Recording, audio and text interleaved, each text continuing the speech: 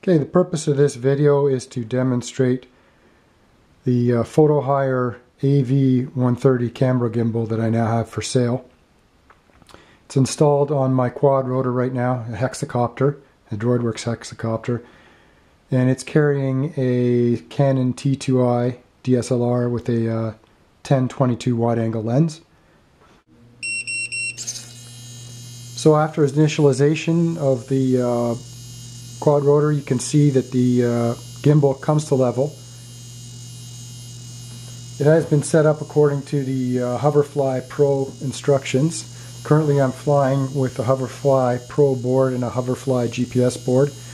I haven't, in my experience, used any other boards, and in my experience as well, after I build my next quad rotor, which will be an octocopter, I'll be using the same boards, the Hoverfly Pro and the Hoverfly GPS. It's a highly programmable gimbal with those boards, and the software is pretty straightforward for setting it up.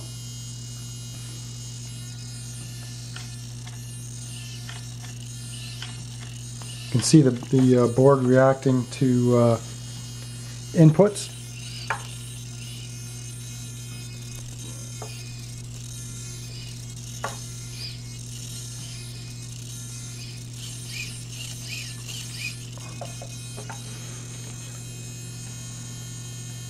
My predominant experience has been with taking airborne stills photography and not video.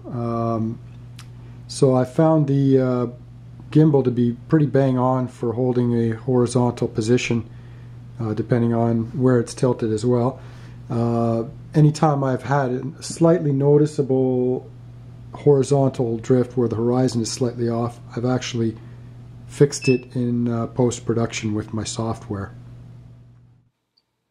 To help you set up this gimbal, what you can do is get yourself a spirit level like this one here, which is for the hot shoe of a DSLR camera. It's actually threaded on the bottom as well. It's slotted on two sides so that it can fit in the hot shoe, and on the top it's filled with mineral oil. And what you do is try to center the ball in the center target. Using the threaded screw, screw it onto the bottom of the gimbal and let it sit there. Then correct the setup in the software side to side, front to back. Once the ball is centered, you can be sure that the gimbal is going to be straight both front to back and side to side. Actually, the reason I am selling the gimbal, despite the fact that it's working fully 100%, is that I've got a backup camera that doesn't fit in the gimbal. My primary camera here is the T2i, as you see. My secondary or backup camera now is the big brother, which is the 7D. As you can see, it will in no way fit that gimbal, so I'm going to be upgrading it to the AV200 PhotoHigher gimbal. And that's the reason for the sale. Okay, now with the quad disassembled, this is the actual AV130 gimbal, PhotoHigher.